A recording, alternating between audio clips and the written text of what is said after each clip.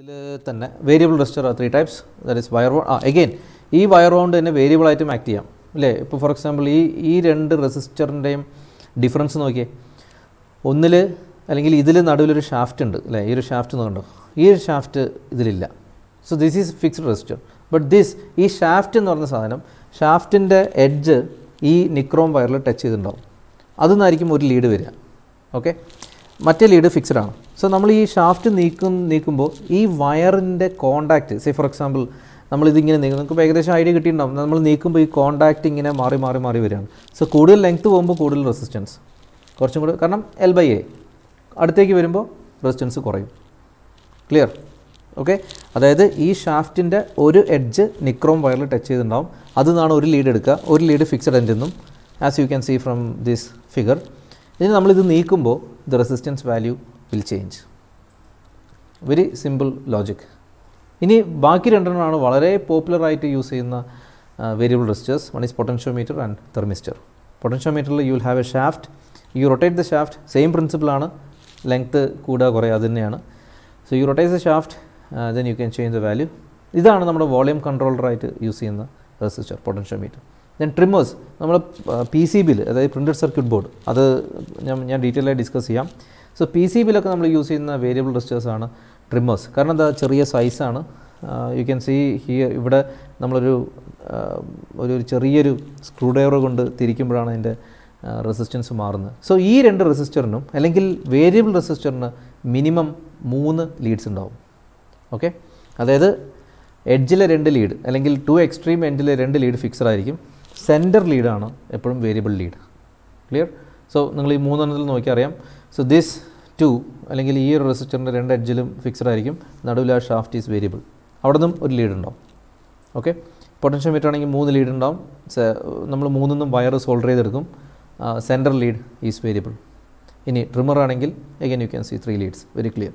So minimum 3 lead ഉണ്ടാവും ഈ പറഞ്ഞ റെസിസ്റ്റേഴ്സ്. ഇനി വേരിയബിൾ റെസിസ്റ്ററിൻ്റെ വേറൊരു എക്സാമ്പിൾ, വളരെ പ്രകടമായൊരു എക്സാമ്പിൾ ഉണ്ട്. നമ്മുടെ ഫാനിൻ്റെ റെഗുലേറ്റർ അല്ലേ. പണ്ടത്തെ റെഗുലേറ്ററും ഇപ്പോഴത്തെ റെഗുലേറ്ററും. ഇപ്പോഴത്തെ റെഗുലേറ്ററൊക്കെ ഡെവലപ്പ് ചെയ്ത് ഇപ്പോൾ റിമോട്ട് കൺട്രോളൊക്കെ ആയി. But I am not referring to that. നമ്മൾ പിന്നെ ചുമരിലൊക്കെ കണക്ട് ചെയ്യുന്ന റെഗുലേറ്റർ. ഓക്കെ, സോ പണ്ട് 5 സ്റ്റെപ്പ് ഉണ്ടാവും അല്ലേ, 0 to 5. So that's A form of A rotary actually റെസിസ്റ്ററിലേക്കാണ്. ശരിക്കും അത് റോട്ടറി സ്വിച്ചാണ്, പക്ഷേ അത് കണക്ട് ചെയ്തിരിക്കുന്ന ഒരു റെസിസ്റ്ററിലേക്കാണ്. അതാ ഞാൻ പറഞ്ഞു, വീട്ടിൽ പഴയ റെഗുലേറ്ററൊക്കെ ഉണ്ടെങ്കിൽ എടുത്ത് പൊളിച്ച് നോക്കുക. You are not going to lose anything.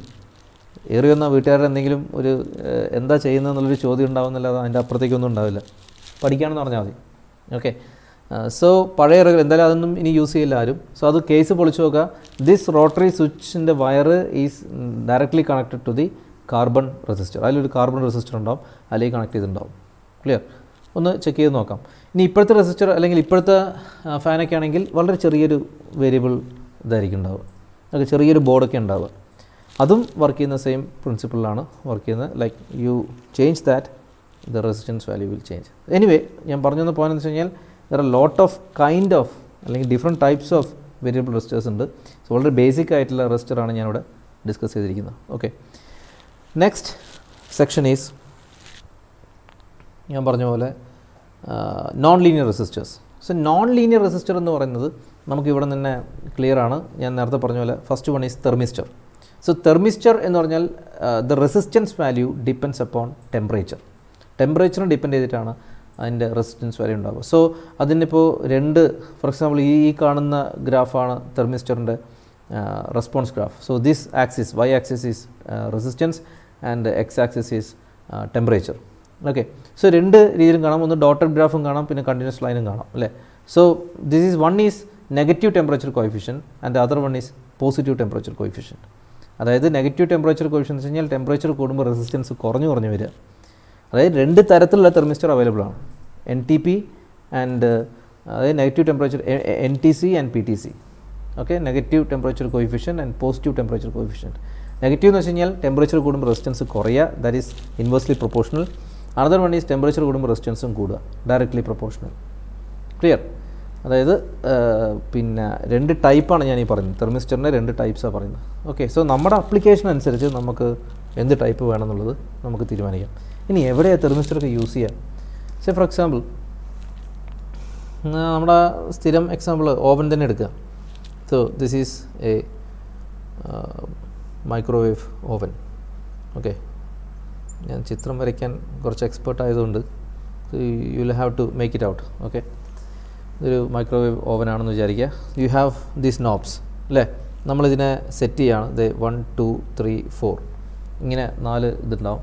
So ഈ നാലാമത്തിലേക്ക് നമ്മൾ സെറ്റ് ചെയ്തു. ഓക്കെ, അപ്പോൾ ഉള്ളിൽ ഒരു ടെമ്പറേച്ചർ സെൻസർ ഉണ്ടാവും ഇതിൻ്റെ ഉള്ളിൽ. It could be of any form. So ഈ temperature sensor will keep on. അപ്പോൾ ഇതിങ്ങനെ നമ്മൾ തിരിച്ചു കഴിഞ്ഞാൽ ഓട്ടോമാറ്റിക്കലി ഉള്ളിൽ ഫിലമെൻ്റ് ഉണ്ടാവും. ഈ ഫിലമെൻ്റ് ഇങ്ങനെ പതുക്കെ ചൂടായി വരും. This sensor will keep on checking the temperature. Okay, so ഒരു പെർട്ടിക്കുലർ ടെമ്പറേച്ചർ എത്തിക്കഴിഞ്ഞാൽ ഇത് ഒറ്റയ്ക്ക് നിൽക്കില്ല, ഇതൊരു സർക്യൂട്ടിലായിരിക്കും കണക്ട് ചെയ്തിട്ടുണ്ടാവും. സോ ഒരു പെർട്ടിക്കുലർ ടെമ്പറേച്ചർ എത്തിക്കഴിഞ്ഞാൽ this acts like A feedback element. Okay, ഇത് സെൻസ് ചെയ്യും. ആ ടെമ്പറേച്ചർ എത്തിക്കഴിഞ്ഞു എന്ന് ഇവൻ സെൻസ് ചെയ്യും. ഇവൻ നേരെ കണക്റ്റഡ് സർക്യൂട്ടിലേക്ക് സിഗ്നൽ പാസ് ചെയ്യും. സോ ഇത് ഓട്ടോമാറ്റിക്കലി ഓഫ് ആവും. ഇങ്ങനെ ഓഫ് ആകുമ്പോഴാണ് നമ്മൾ ടിങ് എന്ന് പറഞ്ഞൊക്കെ ഒരു ശബ്ദം കേൾക്കുന്നത് മൈക്രോവേവ് ഓവൻ അല്ലേ. എന്ന് വെച്ച് കഴിഞ്ഞാൽ യുവർ തിങ് ഈസ് കുക്ക്ഡ് അല്ലെങ്കിൽ ചൂടായി എന്നുള്ളതാണ് ഇൻഡിക്കേറ്റ് ചെയ്യുന്നത്. സോ ബേസിക്കലി പറഞ്ഞു വരുന്ന പോയിൻ്റ് എന്ന് വെച്ച് കഴിഞ്ഞാൽ you actually should have A feedback mechanism. So അതിന് ഒരു സെൻസർ വേണം. So thermistor is A very good temperature sensor. Okay, so variable റെസിസ്റ്ററിൽ ഫസ്റ്റ് പിന്നെ എലമെൻ്റാണ് തെർമിസ്റ്റർ എന്ന് പറയുന്നത്. ഓക്കെ, അതിൻ്റെ ഒരു വൺ ഓഫ് ദി സിംപ്ലസ്റ്റ് എക്സാമ്പിളാണ് ഞാൻ പറഞ്ഞത്. തെർമിസ്റ്റർ ഒരുപാട് പ്രാക്ടിക്കൽ യൂസുള്ള ഒരു കമ്പണൻ്റാണ് thermistor. Different എഫിഷ്യൻസിയിലും different അക്യുറസിയിലും it's very crucial that you need accuracy. കാരണം പെട്ടെന്ന് റെസ്പോൺസ് ടൈം അതിലൊക്കെ ഡിപ്പെൻഡ് ചെയ്തിരിക്കും നമ്മൾ എത്ര പെട്ടെന്ന് നമുക്കൊരു ഫീഡ്ബാക്ക് കിട്ടുന്നു എന്നുള്ളത്. ഓക്കെ, സോ ദ സിമ്പിൾ തെർമിസ്റ്ററിൻ്റെ സിമ്പിളാണ് ഈ കാണിച്ചിരിക്കുന്നത്. So these are the two types of thermistors. Clear? So NTC is negative temperature coefficient ഞാൻ ഒന്നും കൂടി പറയാണ്, and PTC is positive temperature coefficient. അതായത് ടെമ്പറേച്ചർ കൂടുമ്പോൾ റെസിസ്റ്റൻസ് വാല്യൂ കൂടുന്നു. So these are two types of thermistors available. അതിൽ second one അതിൻ്റെ parameters നമുക്കൊന്ന് പറയാം. So temperature measurement and control അതിനാണ് യൂസ് ചെയ്യുന്നത്. പാരാമീറ്റേഴ്സ് അല്ല, application area. Temperature measurement and control, liquid level measurement അല്ലെങ്കിൽ other things, and feedback mechanism, RF power measurements and time delay circuit. So ഇത് just simple listing ആണ്.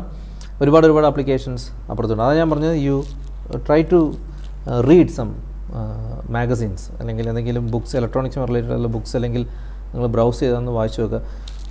എന്തായാലും ഒരു സെൻസറിന് എങ്കിലും ഒരു ലേഖനത്തിലുണ്ടാവും. Okay, then you will find A new application for that. So അങ്ങനെയൊക്കെയാണ് നമ്മൾ അതിൻ്റെ ആപ്ലിക്കേഷൻ ലെവൽ വർദ്ധിപ്പിക്കുക. ക്ലിയർ? ഇനി രണ്ടാമത്തെ ലിസ്റ്റിംഗ് ആണ് ഫോട്ടോ റെസിസ്റ്റർ അല്ലേ. അതായത് photo resistor from the word it's of its clear, light dependent resistors ആണ് ഫോട്ടോ റെസിസ്റ്റേഴ്സ്. ഓക്കെ, ലൈറ്റിനെ ഡിപ്പെൻഡ് ചെയ്ത് വർക്ക് ചെയ്യുന്ന അല്ലെങ്കിൽ resistance value depends upon the light falling on the face of the component.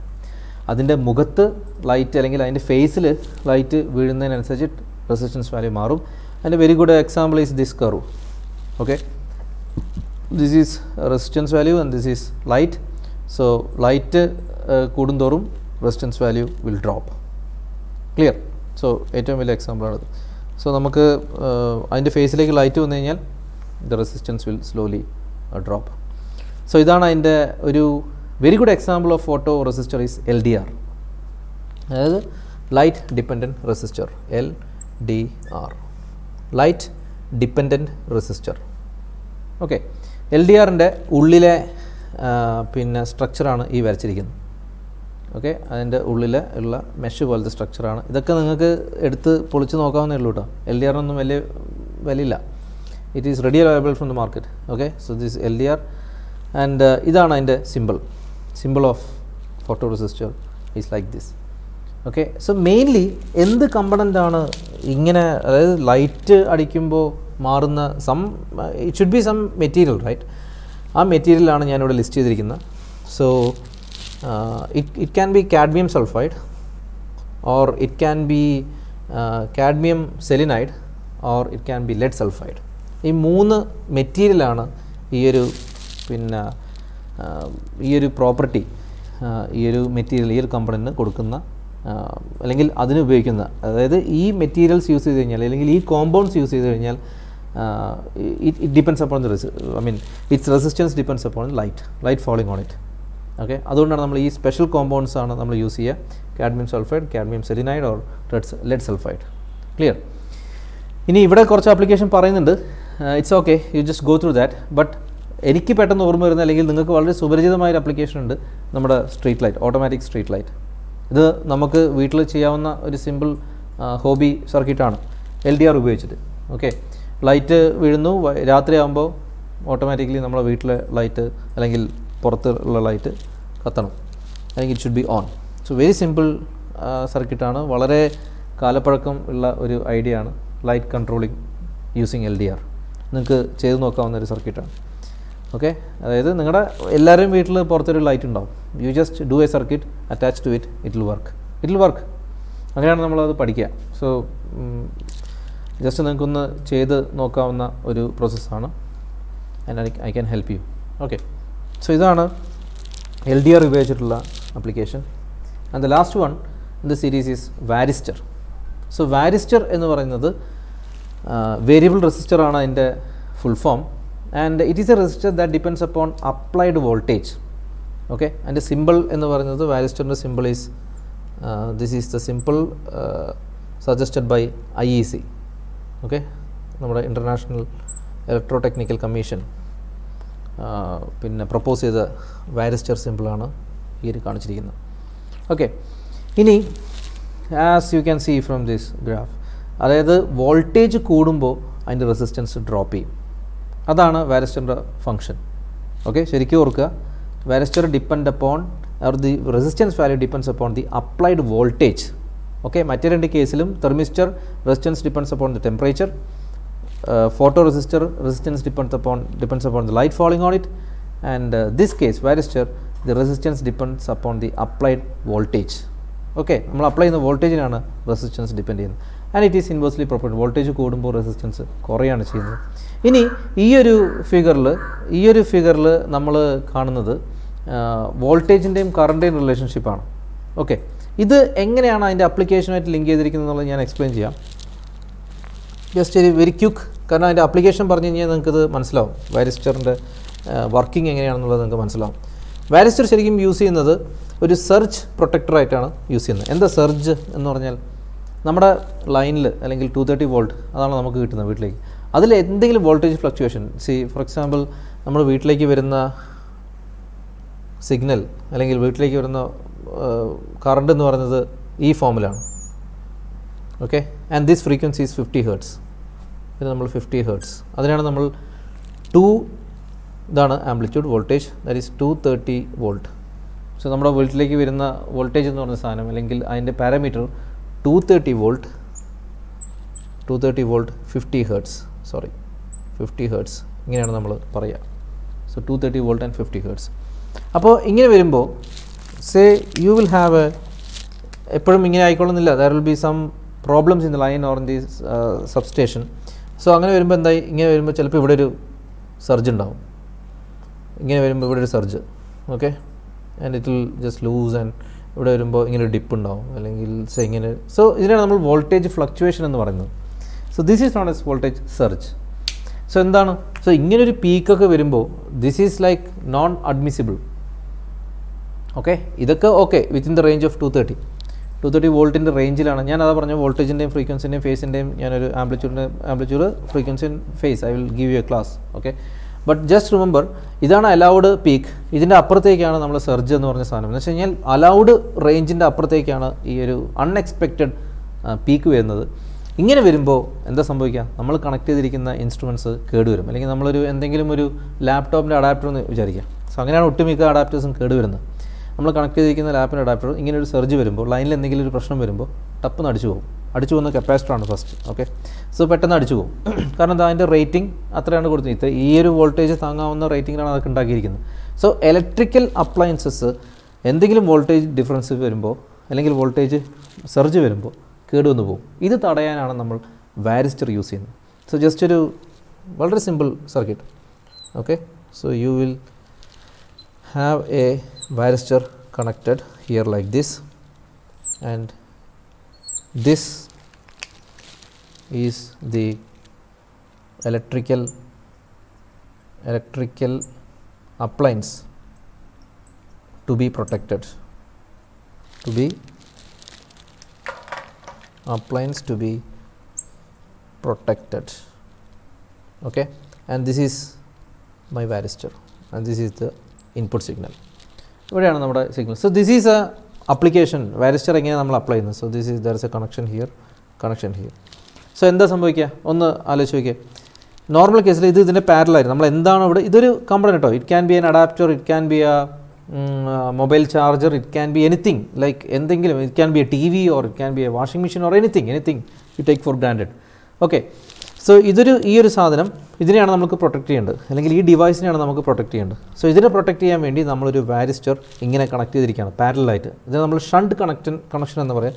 Shunt, SHUNT, shunt connection. അതിലേക്കൊക്കെ ഞാൻ പിന്നീട് വരാം. So ഇങ്ങനെ നമ്മൾ ഷണ്ട് കണക്ഷൻ ചെയ്ത് കഴിഞ്ഞാൽ ഇതിലെന്താ സംഭവിക്കുക? നോർമൽ കേസിൽ ഇതിലൂടെ ഒരു കറണ്ട് ഫ്ലോ ചെയ്യും അല്ലേ, എന്നിട്ട് ഈ ഒരു അപ്ലയൻസ് വർക്ക് ചെയ്യും, ഈ ഒരു ഡിവൈസ് വർക്ക് ചെയ്യും. ഓക്കെ, അതായത് നോർമൽ വോൾട്ടേജ്, സോ ഇതിൻ്റെ അക്രോസ് ഒരു 230 വോൾട്ടേജ് ആണെന്ന് വിചാരിക്കുക. ഓക്കെ, ഇനി ഈ ഒരു ഗ്രാഫും കൂടി മനസ്സിലിരിക്കട്ടെ. നമ്മൾ ഈ ഗ്രാഫ് ഞാനൊന്ന് റെപ്ലിക്കേറ്റ് ചെയ്യാണ്. ഓക്കെ, അതായത് റെസിസ്റ്റൻസ്, വോൾട്ടേജ്. ഇനി ഈ വോൾട്ടേജ് കൂടുകയാണെന്ന് വിചാരിക്കുക. ഈ വോൾട്ടേജ് എന്തെങ്കിലും കാരണങ്ങൾ കൊണ്ട് ഈ സർജ് കാരണം ഇത് കൂടുകയാണെന്ന് ജസ്റ്റ് ഇമാജിൻ.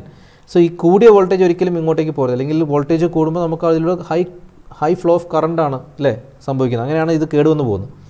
സോ ഇതൊരിക്കലും ഇങ്ങോട്ടേക്ക് പോകരുത്, ഇത് മറിച്ച് എങ്ങോട്ട് വരണം? It should bypass. സോ ഈ ബൈപ്പാസ് ചെയ്യണമെങ്കിൽ ഇനി now you can link the graph and the working അല്ലേ. അതായത് വോൾട്ടേജ് കൂടുമ്പോൾ റെസിസ്റ്റൻസ് കുറയും, കറണ്ട് എപ്പോഴും ലോ റെസിസ്റ്റൻസ് പാത്താണ് സ്വീകരിക്കുക. That's A principle, that's A main element. Current എപ്പോഴും ലോ റെസിസ്റ്റൻസ് പാത്താണ് സ്വീകരിക്കുക. So it will just take this path. കാരണം എന്താ, വോൾട്ടേജ് കൂടുമ്പോൾ ഇതിൻ്റെ റെസിസ്റ്റൻസ് കുറയുമ്പോൾ കറണ്ട് ഈ വഴി ഫ്ലോ ചെയ്യും. So the current flows through this path. So ഒരു ഷണ്ടിങ് എഫക്റ്റാണ് ഉള്ളത്. എന്ന് വെച്ച് കഴിഞ്ഞാൽ നമ്മൾ ആ ഒരു എക്സ്ട്രാ വരുന്ന വോൾട്ടേജ്, ആ സർജിൽ വരുന്ന വോൾട്ടേജിനെ ഇത് അങ്ങ് ബൈപ്പാസ് ചെയ്ത് കളയും, ഒരിക്കലും ഇതിലേക്ക് എത്തിക്കില്ല.